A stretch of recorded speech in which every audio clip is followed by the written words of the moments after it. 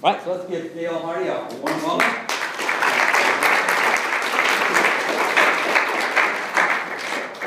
Well, thank you. Thank you for everyone coming out today. I'm sure we'll have some others coming in here in a few minutes and making their way over here.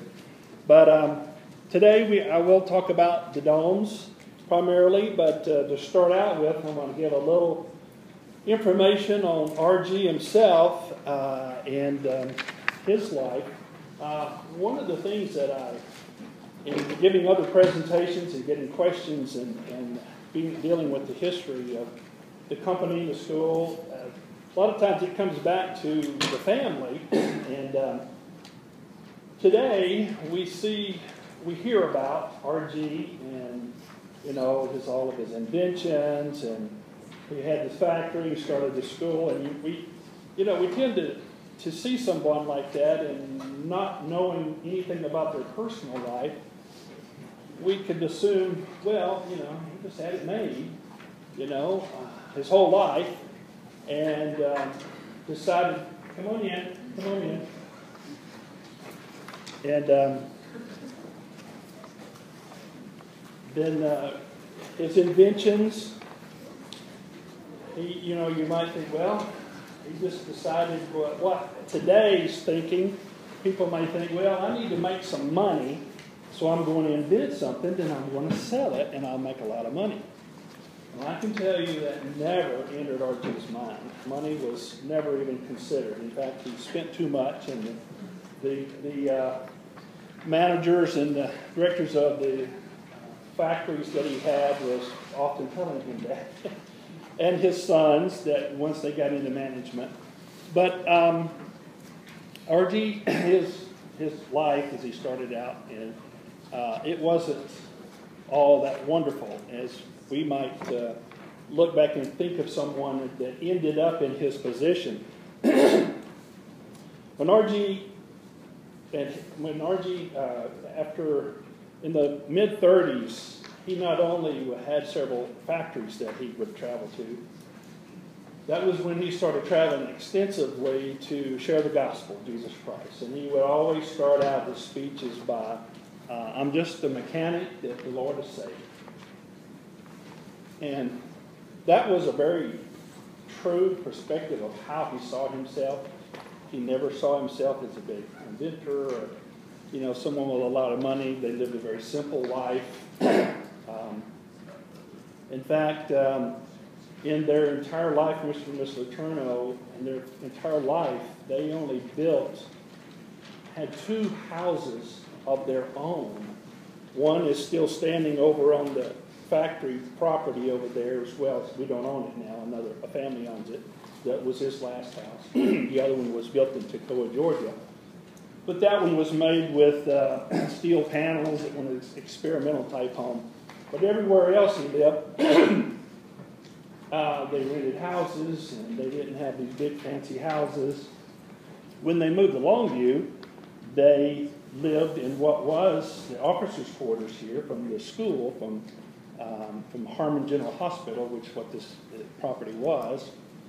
They did some remodeling because they still had 5 or 6 kids at home, and they just lived in the old officers' quarters, one of the old buildings, original buildings of the campus. So they were never tried to flaunt who they were or what they had or anything like that. But RG, this, I'm going the right way here. There.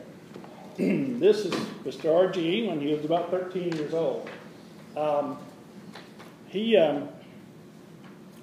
RG was, he was the middle child, of 7 kids. No, those were his, of 5. He was born in Rockford, Vermont. When he was very little, they moved to Duluth, Minnesota. And they lived there for quite a while, really till he was in the 7th grade. You hear people, when they're talking about RG, well, he had an 8th grade education, generally is what is said. Well, technically he had a 7th grade education because he was still in the 7th grade to Duluth, Minnesota, when the whole family moved to Portland, Oregon. And that is where he started the 8th grade. Now, from his book, Motor Mountains, he tells in here, in the 8th grade, he was about my size, 6 foot tall at 160 pounds. In the 8th grade. So, he moved to a new school, didn't know anybody, probably the biggest kid in the 8th grade. He went to school, tried to get into the little 8th grade desk, and after the first day or so, he went home and told his dad, he actually said, "I'm a man growed." That's what he said, and that was it. That was the last day of his formal education. You see all this around us, and it came from a man and his ideals and principles that had a 7th grade education. So, RG stands for Robert Gilmore.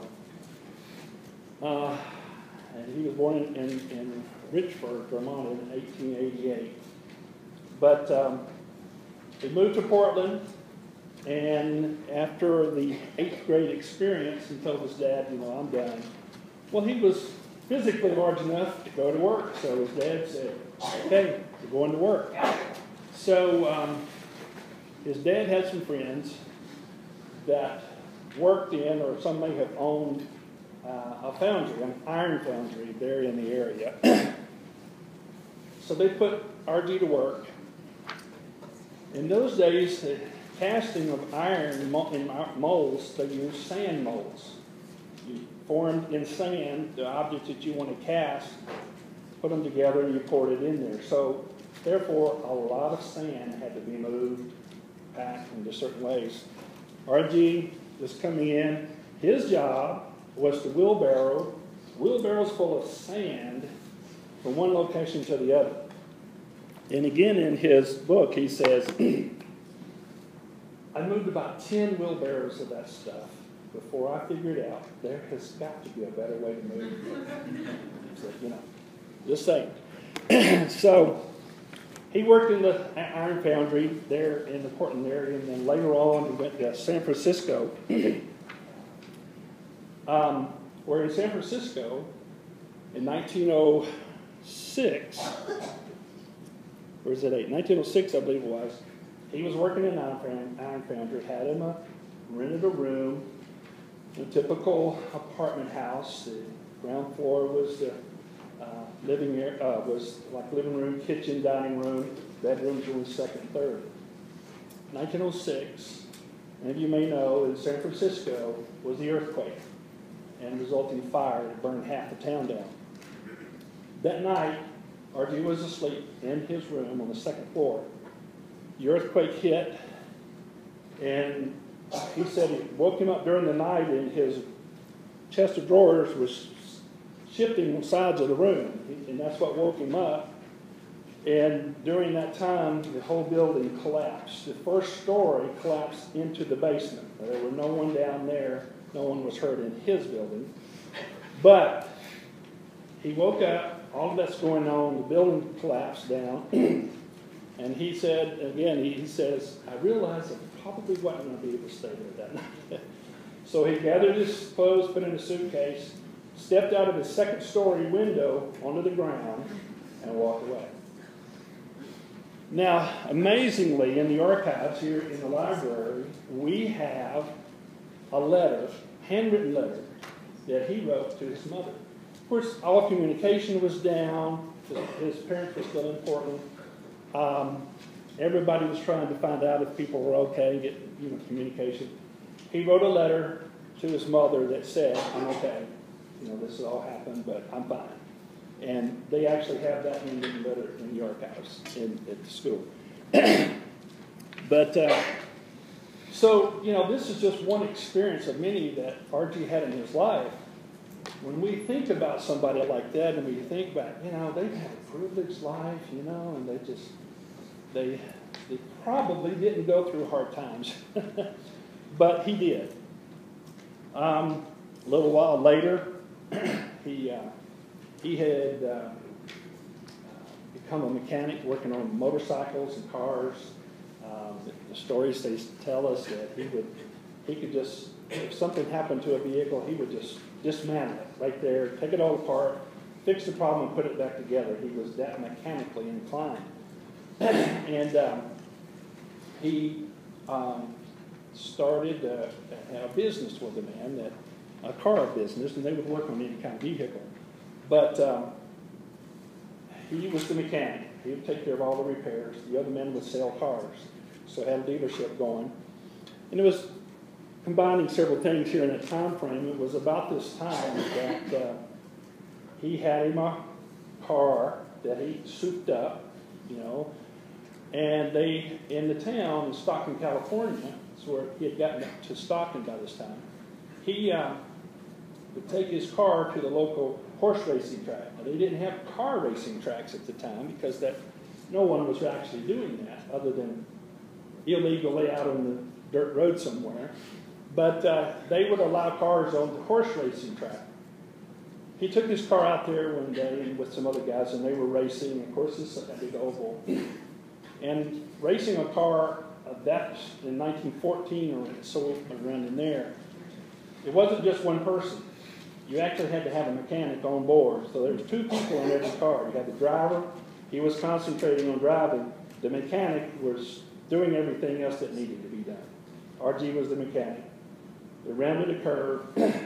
One of the wheels, the tire, came off the car. And they were in a curve, but it sent them straight into a fence. Now, this fence was very stout and very strong to protect the people behind it. When it hit the fence, the story tells it just ripped out a whole section of the fence. Both of them were injured. RG was laying off to the side, and the people that ran out to help them looked over and they saw him, and they assumed that he was dead. So they went to help the other guy, and he's laying there the whole time like, come on, help me over here. Well, in the end result, he had broken his neck. He didn't sever his spinal cord, but he had broken his neck. So, of course, in 1914, there really wasn't much they could do about that. They took him to the hospital and straightened it up and kind of tied it there and sent him home. And so a family took him in. He just had an apartment. All of his family were still in Oregon. A family took him in from their church, and so he rested and was recuperating there. And that's where, in that home, he met Miss Evelyn, later to be his wife. And during that time, they fell in love, and later on, they married. When they married, he was 29, and she was 17. And at that time, there was some gasp, okay? Well, during that time, that was like, no, that was unheard of. Well, her dad really thought bad of that. Not only that, they eloped. They snuck out of the house, they eloped, and were going to Mexico to get married in Mexico. Well, her dad found out about it from Stockton, California, all the way to Mexico. He called all of the sheriff's departments all the way, and they were waiting on them as they got there, and they slipped past quite a few of them, but they were finally caught before they got to Mexico and sent back home. Well, I don't know, a few months later, they tried it again. Dad gets on the phone, starts calling everybody. This time they made it to Mexico, and they got married. Her dad was so mad at him that literally her dad did not speak to RG for 7 years. I mean, he was serious. Did not speak to him for 7 years. But during this time, his neck eventually healed enough to where he could kind of sort of hold it up straight. He tells a story that he'd gotten his strength back. He had a bunch of working on motorcycles. He was test driving a motorcycle that he had worked on. Driving down the road, probably too fast, knowing him. A dog ran out in front of him. He swerved to miss the dog and crashed into the ditch. And he said the first thing that came to his mind was, here we go again. Because he knew he had hit his head and he felt that he had injured it. But in fact, it popped his neck the other direction, and he could hold it up straight after that. Literally, that's what happened. So, Mom and Pop had 7 children. 2 are still living today, and they both live here in Longview. Their only daughter, Miss Louise Dick, her husband was Gus Dick, and he has passed away, but Miss Louise is still here. She's 96, and she is in assisted living here in town. And their youngest son, Ben, lives here, and Ben is he's 79 now, and I visit with him occasionally, and but the other of their 7 children have passed away. So another tragedy that was in his life, 1937, he'd already built his factory in Stockton, California. He'd actually moved to Peoria, Illinois, second factory in 35, but this was, and then he had already started traveling to speaking engagements, telling people about Christ. This was 1937 that he and Miss Evelyn and 4 guys from the factory were a quartet that he would carry with him to sing at these engagements that he had. They were traveling in Tennessee, and they were, I think they had finished, they were headed back home. Rural road, they're in a curve, and a car was coming towards them. Now, Miss Letourneau and the 3 other guys were asleep. The driver was awake, of course, and Mr. R.G. was sitting in the back seat. He was awake. The others were all asleep. Getting around this curve, this oncoming car, the driver could see that he was talking. The driver was leaning to the back, turning around, talking to people in the back seat. So he was crossing the line into their path. The road was built up a little bit there, so he couldn't just get off into a pasture. He got off as far as he could, but they hit almost a head-on collision. And it killed all 3 occupants of the oncoming car. It killed the 2 people on the driver's side, front and back, in R.G.'s car. And those 2 guys were brothers. Miss Letourneau in the middle in the front, the other 2 guys, and R.G. in the middle and the back. Them being asleep, they didn't brace themselves, so they were just kind of running around. They got injured. They got glass and cuts and abrasions and that sort of thing. But none of their injuries were serious. But R.G., he was awake, and he saw it coming and knew they just couldn't avoid it. He braced himself, and in doing that, when the collision hit, it drove both of his leg, his thigh bones through this hip socket into his chest cavity. Broke almost, I don't know how many bones in his entire body. So again, emergency crews get there. They thought he was deceased, and they're checking everybody else, get him to the hospital. So they roll him into the hospital, and they have them all on the beds there in the emergency room. The doctors gather around, and they're starting to prioritize who we're going to work on first. Well, they kind of motioned over to R.G. and said, well, let's take these other guys. We can help them. We can't help him. If we try to do anything to pain, it's going to take him out. They thought he was asleep. He was awake, and he was listening to all this. Okay, they're thinking he's either dead or asleep. And he chimed in and said, y'all get busy on me. He said, you let me worry about the pain. Just fix me up. And they go, oh, so they take him in. Anyway, they straighten him out and put him in a full body cast except for one arm. And and then he goes home later recovering from that. And I should have included it. We have a picture of him. While he was laying there, he designed a little cart with big pneumatic tires that they would put him on this cart, and the guard would push him through the factory. Because he was in the factory every day. If he wasn't out speaking somewhere, he was in the factory going like, well, let's work on this problem. Well, we have a picture of him in the factory telling somebody, you know, we need to do this or that, and laying down in a full body cast except for this one arm, and he's going, okay, do this, you got the guards there pushing him. But that's just the drive that he had, you know. But again, you know, when you think of RG, you know, don't think of someone that just had a cushy life, that could just invent something, you know, and you thought about it. He did have a lot of inventions. He's got right around 300 patents in his name. But everything he invented, the patents and all of that went along with it, all of that came from filling a need.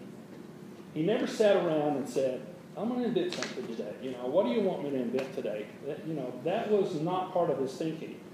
All of these things came from filling a need in his factory, or, you know, just a need that he had encountered because he had been in earth moving and now he was producing earth moving equipment. So he would encounter needs of all sorts. And also, he was one, even today in the factory, we still have the machines that he and his engineers designed to do a certain procedure that he needed. He needed to do something, and he was always getting bigger and bigger and bigger as our equipment you should see today. We're still doing that.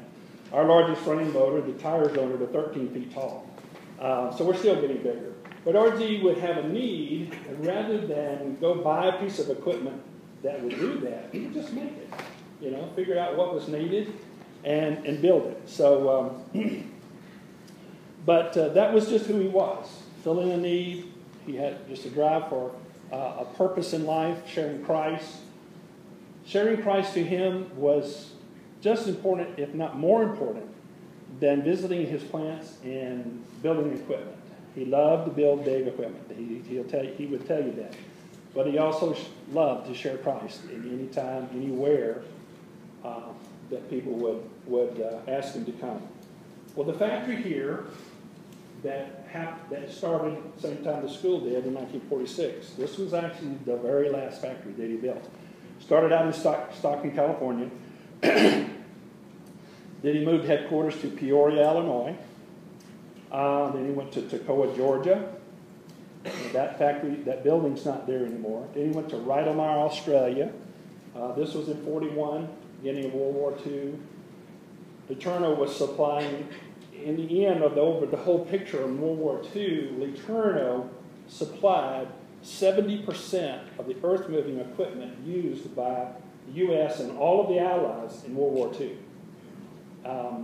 Now, a lot of that was being pulled by a Caterpillar tractor, but all of the implements and all that, they estimate 70% of the equipment used in World War II, earth-moving equipment, was built by LeTourneau in one of his plants.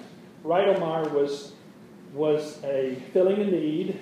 If you build it closer to where it's going, then you don't have as far to ship it. So he built the plant there. Then he went to Vicksburg, Mississippi, which is, by the way, my hometown. Then he went to England, Stockton-on-the-Tees, England. That factory lasted about a year. There was a lot of complications, and they finally just ended it. And then in 46, later in 46, he came here, and of course we're still building equipment, and bigger and bigger and bigger, just as Mr. RG did. Another interesting thing about Mr. RG was, as he had these factories all over, and he didn't close the factory and move to these different, he had a factory in all of those cities. So transportation was a big thing. After 37, in the car accident, and once he recovered, he thought, again, like he was thinking earlier in his childhood, there's got to be a better way to do this. So in 38, he started looking for an airplane, to hop around those different plants. And 1939, he bought his first aircraft, the Waco, and biplane, 2 wings with an enclosed cabin. And that was his first one in 39. And that I've been researching that lately, and going to be talking about that at homecoming. We're going to, the aviation anniversary and all, we'll be talking about that. But by the mid-60s, from 1939 to the mid-60s, associated with Mr. RG, either the companies, one of the companies, or the Eternal Foundation, or one of his companies, by the mid-60s, he had purchased 41 different aircraft. And the last one that I'm gauging it to was a Learjet that he went to Kansas and took delivery from Mr. Bill Lear himself. And we have pictures of them discussing and everything. But RG was innovative, and he saw a need and he filled it.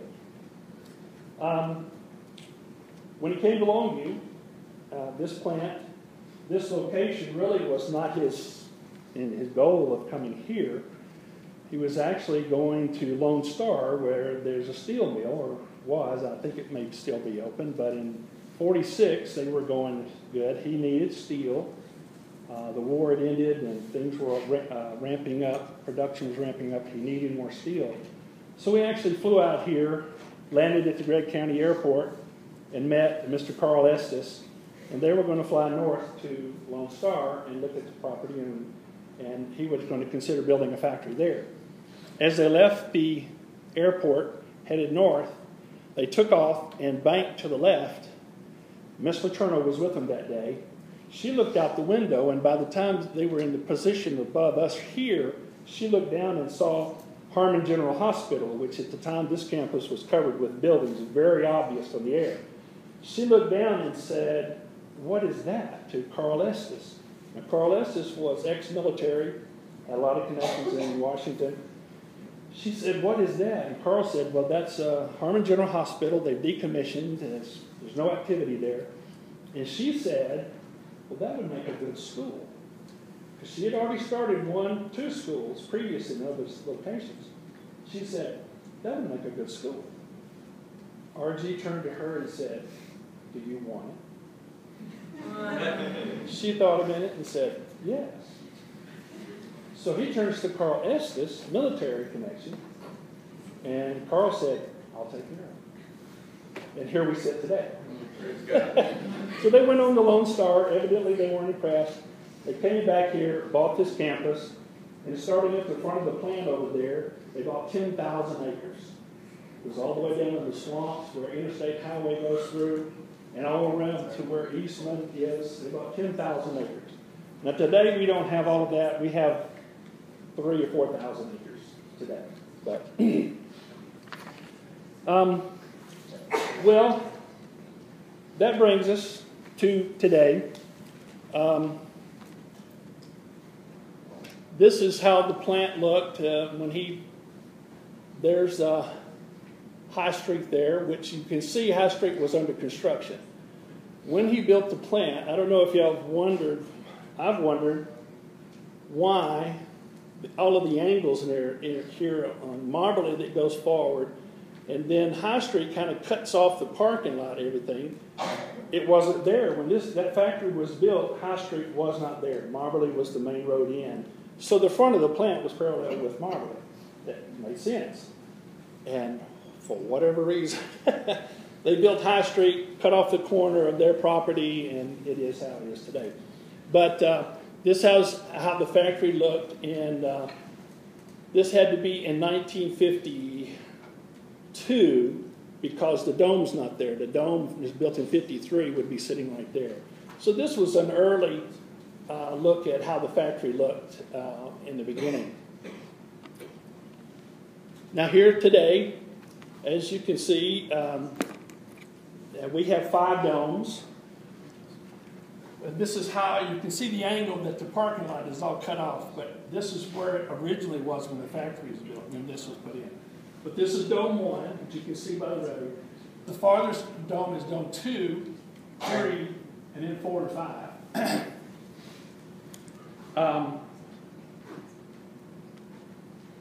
The domes got started.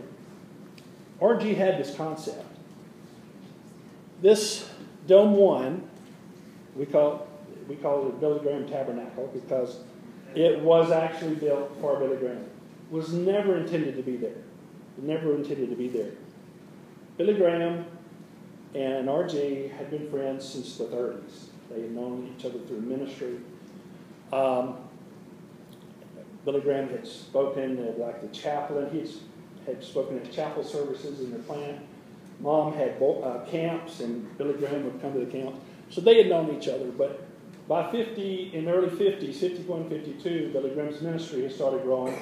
And during those days, he would have crusades, like in a football stadium, or he would set up huge tents, which are all portable, okay?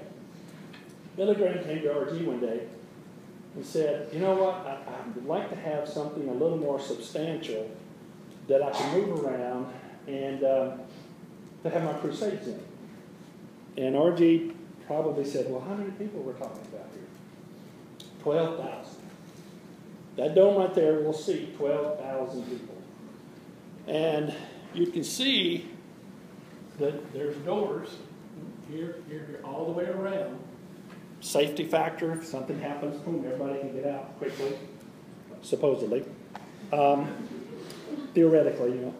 But, so RG, Billy Graham talked about it, and this is the idea that RG came up with. Now, this was 1953. This wasn't RG's first experience with the dome, though. Here's a dome structure that he built in Toccoa, Georgia. There in Toccoa, Georgia, he built a factory. And again, he bought like 12,000 acres. He had a dairy farm. He built a big lake. And he built this they called it the Lake Louise Hotel and Conference Center. Dome structure, not near as big as these. But this was all steel. Even the buildings were made of steel, paneled, which he made houses during that time. But this is in Toccoa, Georgia. This right here is 1940. 13 years before this one here was built. Most people think, well, this is the first one. This was 1940 that he built this. Used it for company activities, and they would probably lease it out to, organizations that would want to have conferences and everything. You see the little chimney there. They had a kitchen, and there's hotel rooms in here. But it was built right on a lake. I think you see there's an aerial view. There's the Lake Louise, that he named after his only daughter, Miss Louise. This picture is 1942. In 42, the military came in. World War II is going on, and they took over, in their fashion, about 600 acres of land and the hotel, and turned the hotel into a hospital, military hospital. And the property they used for recreation or recovery of soldiers that would be brought in, and they had activities, so they had plenty of room to do what they needed. But the military built these buildings in between here.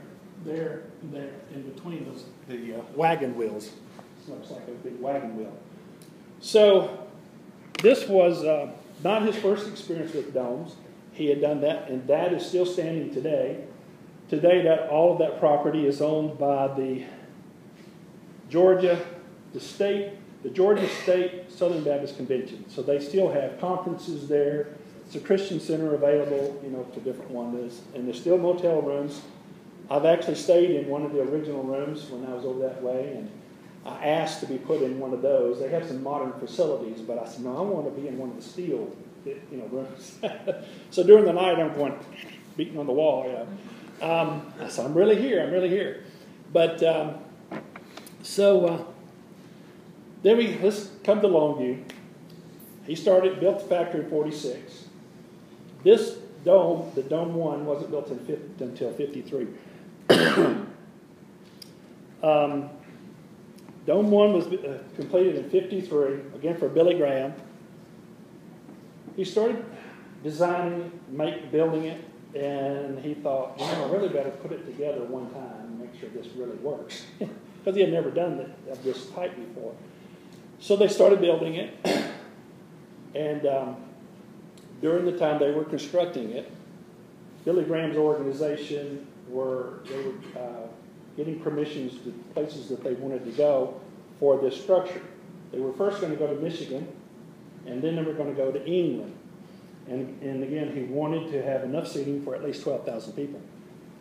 Michigan and England both turned them down. They said, no, you cannot bring that structure because it had not been certified for public occupancy. It's 1953. The cities and the towns were being safe, and they said, no, this is a new design, new structure. There's no certification. We're not going to put 12,000 people in jeopardy for this. And so Billy Graham calls him, said, sorry, can't use it.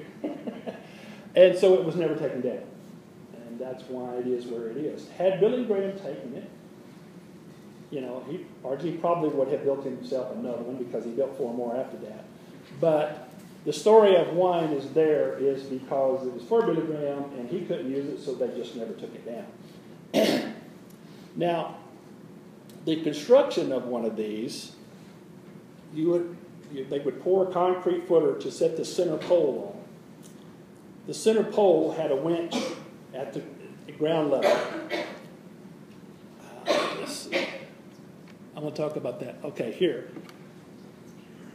This is Dome 1. Still had a dirt floor. This has a winch here at the bottom of this pole. Cables would go up through pulleys and down pulley system. The centerpiece, they would bolt together. It was steel. They bolted all together. Then from this centerpiece, which was attached to the cables, it could be lifted. From the center here, they would attach the aluminum panels. Okay, this is down low when it started out. They've got the centerpiece and all the bolts you see there, and they're attaching the panels on the outside. One at a time, on the ground. These guys putting it together may have used a 6-foot ladder and 55-gallon drums. Real technical equipment there. But they bolted them all on, one panel at a time. And once they got them all on, then they would support their weight. So they would lift it, move the barrels, and then lift the whole thing. Now think about it. The dome that you see there, you could go today, and those winches are still there. You could go today, put new cables on it, new cables in there, engage that winch. There's it's bolted down. Take the bolt screw, pick it right up like an umbrella. And that's how they dismantled it. Billy Graham wanted something that was portable. That is actually a portable building. There's 5 domes.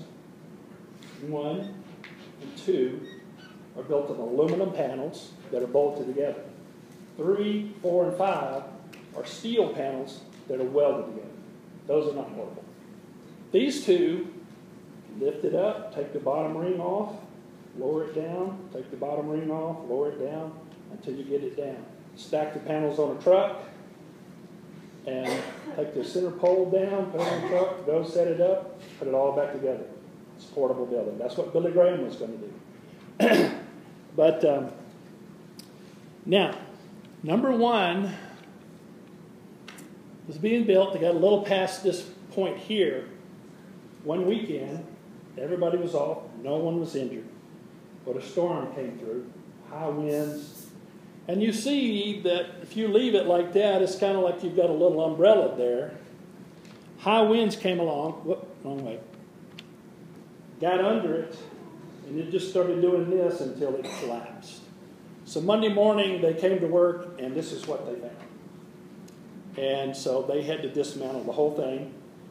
The panels that were bent beyond repair or the holes ripped out, they just scrapped them and made new panels. The ones that could be straightened out, they did. And the panels, they bought Alcoa aluminum, Reynolds aluminum, sheets of aluminum, large sheets. And in the factory, he had his own machine shop, he made a die to stamp the shapes in here. Now each one had a curvature just enough to create the whole shape, but then each panel had these ribs pressed into them for rigidity. He had made a die to do that in the factory. And I believe there were only two sizes. The center 3 or 4 rings were one size, and then all of the rest of them, like nearly 1,100 panels, were all the same. But that weekend, storm came in, got under it, started rippling and came down, and they had to dismantle it all, start all over again. Then they went right on through until they finished before they let another storm come in. But here, this is Dome 1. Dome 1 was being used at the time for a lot of different things. This still had a dirt floor before we have concrete floor today. But for many years, it just had a dirt floor. This was a chapel service from the company. We also had chapel for years, had a chapel service. These panels were hung in here, and I've read these. These were some sort of a fiberglass material panel, so they were lightweight, and they hung those for acoustics. But Laterno Tech and then Laterno College, they had graduation services in there. We got pictures of that. Longview High School, during rainy weather, had football practice in here. I was giving a talk several years ago to a group, and a man came up, and I was talking about that. The man came up to me and said, I was there. I was in football practice. He said, went in there many times. So plenty of rooms, dirt floor, so they had football practice in there. So a lot of usage, different usages, and eventually they poured concrete. And today all of our domes have used for weld up or manufacturing of some parts or something, except number one, the Dome 2 is our central shipping and receiving. So they're just racks of parts and that sort of things in there. This is what it looked like in 1953 after it completed in October or so, out in front of the plant there. That's it today. This is number 2, started out in construction, again, the aluminum panels. That's number 2 today. Number 3, you see the difference in the patterns that were pressed. And there's a little bit different configuration of the sphere. This was steel. All the joints were welded together. This one, and then 4 and 5, which are down below the plan on 1845. You can see them. This is when they were being built at the same time, being brought up, and then how they look today.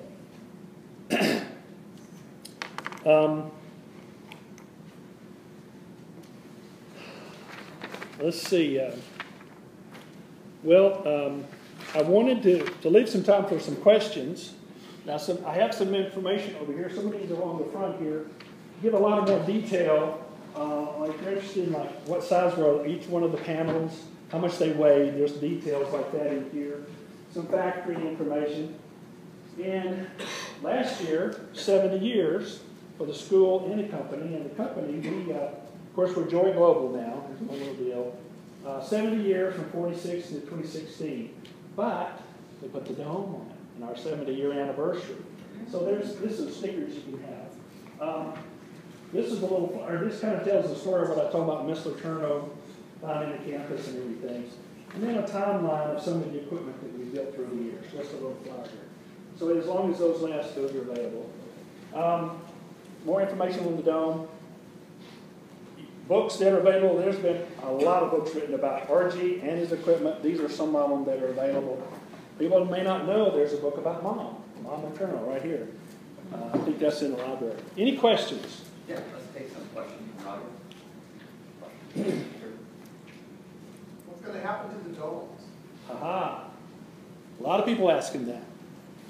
4 years ago, Laterno Technologies was bought out by Joy Global. They came in and they immediately said, we don't like these domes. They're circles, you can't get overhead cranes, and they didn't like them, and they said, eventually they will all be gone. So I immediately turned in a written proposal to them to save at least number 1 for historical values and that sort of thing. Time has gone, it's been 4 years and nothing has happened. Now some of you may know that we were recently bought out by Komatsu. Now we're actually owned by Komatsu. Within a year or so, I may be working, well I do work for Komatsu, but the name could be changing, we don't know. So, what's going to happen? Nobody knows. I imagine at least the back 4 will be gone, so they could build a long, modern manufacturing facility that can have an overhead crane. because these are limited. In modern manufacturing, the space is limited, but we really don't know. These are some excellent models here to give you a comparison of size. This one here is on the campsite. You can see the pond is like this long. Well, that's bigger. Yeah. This is just these were 3D printed, by the way, by some of the students here. But you can see the comparison. Here's the pond, and there's the dome. So just to give you some size comparisons of what could happen. Any more questions? When domes were originally being built, how long approximately would it take for them to be set up and they'll be transported from location to location? Okay. It took 30 days. They were, in one of the documents, they said, with the crew of men, about 30 days. And assuming that no storms came in and turned it upside down. About 30 days. And that was a crew of 10, right? Do what? That was a crew of 10. Oh, yeah, I think so. How many people do we have in this room? Okay. We can get it done faster. They're done faster. You mentioned that Mom was trying to build 2 other schools before the turnout. Say it again. You mentioned that Mom was trying to build 2 other schools before the turnout. Toccoa, Georgia, she started a school. Mom Letourneau had an affection for wayward boys or single guys, and they even lived in their home in Peoria, and she started schools there, small. And Toccoa, Georgia was more formal. It was a machinist school, which some of that transferred here. But yeah, she had some small ones started, and this was serious. When they got here and they got 180 acres or whatever it is, she got serious then. We're here really not because of RT, we're here because of Mom. Other questions? Okay. Our people will be here for a while. If you have more questions, if you want to stay. Otherwise, I'd like to thank him.